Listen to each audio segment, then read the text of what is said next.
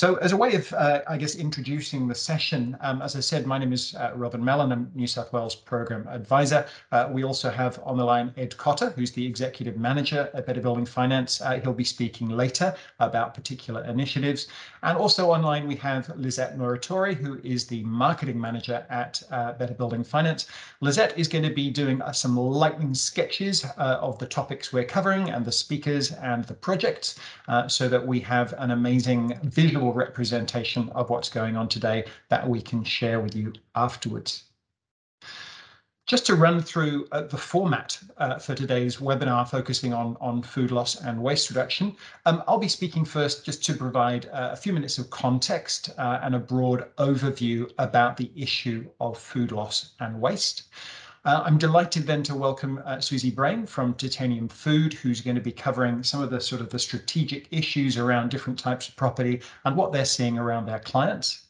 We then have Chris Fitzpatrick from the City of Sydney, who'll be talking to us about the Sustainable Destination Partnership, the work that they're doing with many of their local businesses and building owners, and some of their case studies. We've got David Pinker from Green Eco Technologies, who's going to be talking about the Waste Master initiative and also some of their amazing case studies here in Australia. And I'm delighted to welcome Raquel Said from NutriV in Victoria, who's going to be talking about their wonderful new initiative looking at dehydrating food to ensure that we can reduce food loss. So we've got people essentially at different ends of the whole food supply chain able to give their perspectives.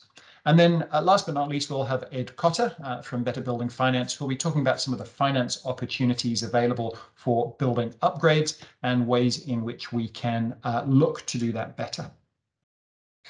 We'll then have a few minutes of discussion with speakers. I've got a few prepared questions, really just to tease out some of the things we've heard. But then importantly, we'll be turning to you, the audience and participants. And I would welcome questions in the chat box in Q&A format so that we can ask these of our speakers and tease out some of their expertise. We'll be aiming to close just before 2 o'clock, given smooth running.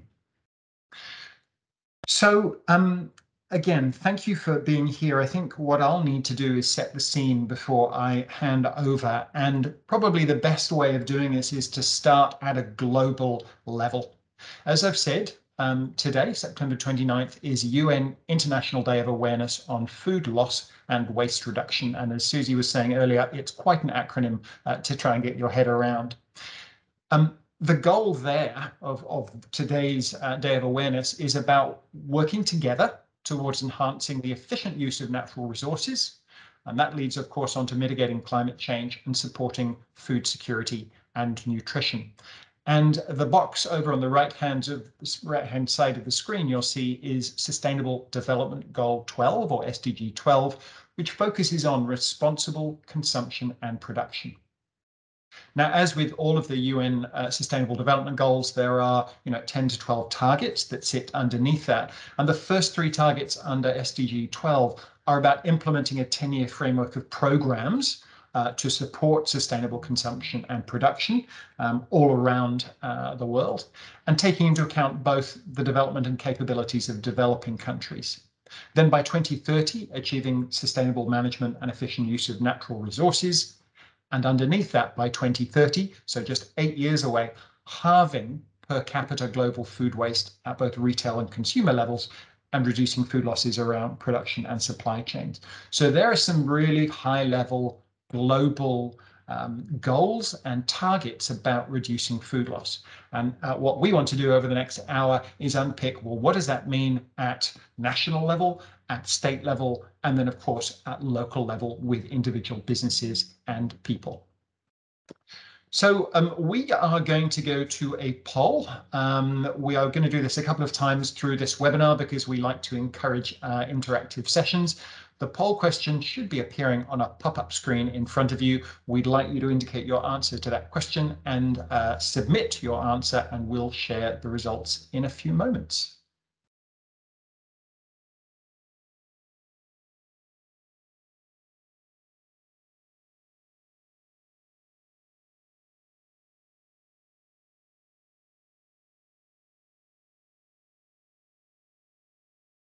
Now, Ed, I can't see anything coming up on screen. Can you talk me through what's going on? Sure, Robin. We've got 38 responses so far. Leading out front is residential with 43% as being the biggest priority, but closely behind and catching up very quickly is retail and hospitality with 40%. So they're pretty much completely blitzing commercial office space and hotel and accommodation and manufacturing. Gotcha. Now, let's close that off if we can and get a look at the final numbers.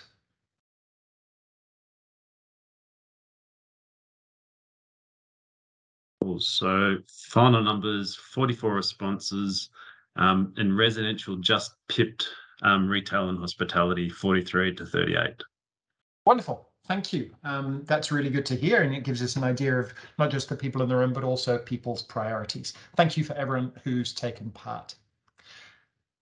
Now, one of the things we need to look at very quickly is why food loss is so important. And thanks to Lizette, we've got this wonderful series of graphics, which are popping up on the right-hand side. But reducing food loss and waste is going to be essential when we look at how hunger has slowly been on the rise over the last 8 years, and how much of food produced is lost around the world between harvest and retail. Out of that 17% of total global food production wasted, 11% is in households, 5% is in the food service, and 2% is in retail.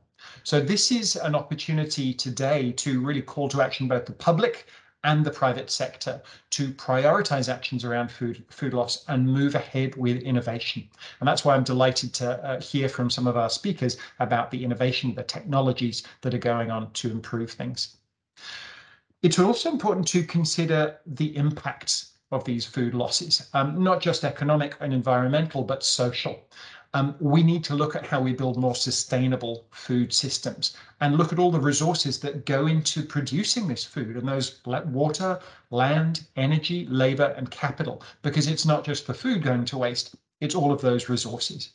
And of course, worldwide, the disposal of food, sending to landfill, that in turn leads to significant greenhouse gas emissions, which contribute to climate change.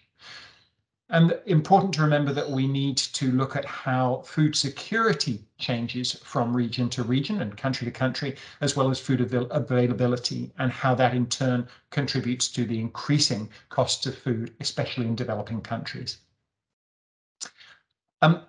Quite simply put, we need to look at the resilience of our food systems and how sustainable they are. And that can be in terms of, number of crops out of the same amount of land, or the amount of chemicals or fertilizers put onto the land. And we need to focus on the adoption of those integrated approaches.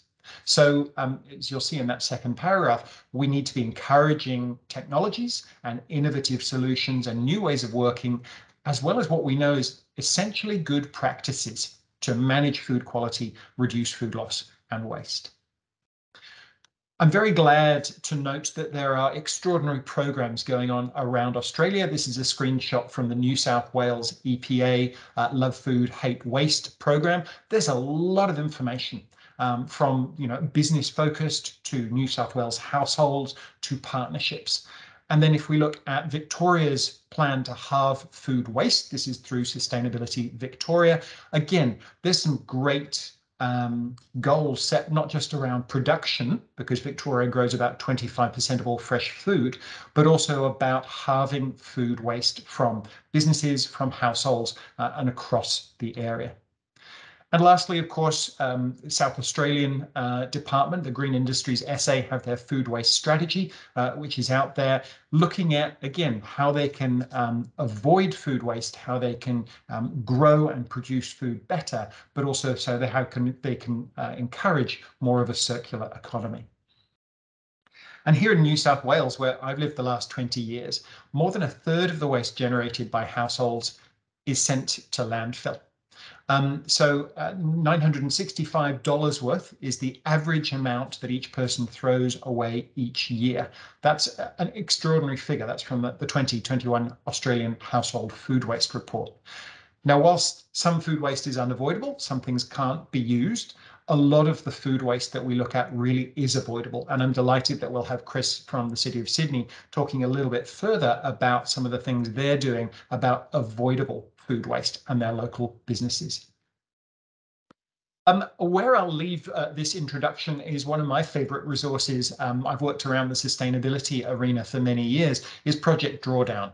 This is the world's leading resource for climate solutions, and their mission is to help the world reach drawdown. So the point when levels of greenhouse gases stop climbing and start to decline.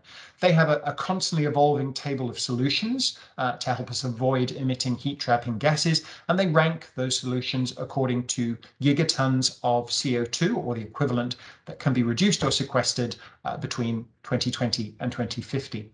Now, the top 3 solutions, far above any building solutions like solar, wind, or insulation, are, well, number 1 is reducing food waste. There's 88.5 gigatons of CO2 equivalent that could be reduced here through better production, storage, distribution, and reduced waste.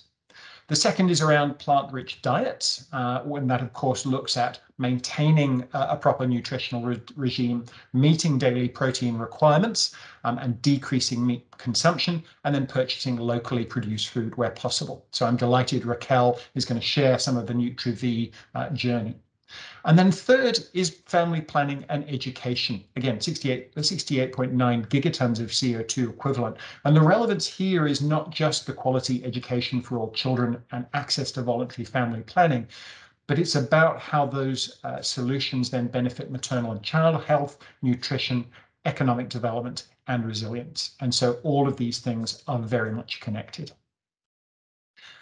There are some excellent resources available to lead you on. We'll be circulating this information afterwards. One of the ones I love is with the FAO, the Food and Agriculture Organization of the United Nations. 15 quick tips for reducing food waste and becoming a food hero. And you can see how it ties to those 3 sustainable development goals. And similarly, there are global initiatives on food loss and waste reduction. This is an extraordinary collection of photographs called Grown for a Bin, which look at some of the the foods that are produced and then wasted as a way of using really memorable images that resonate.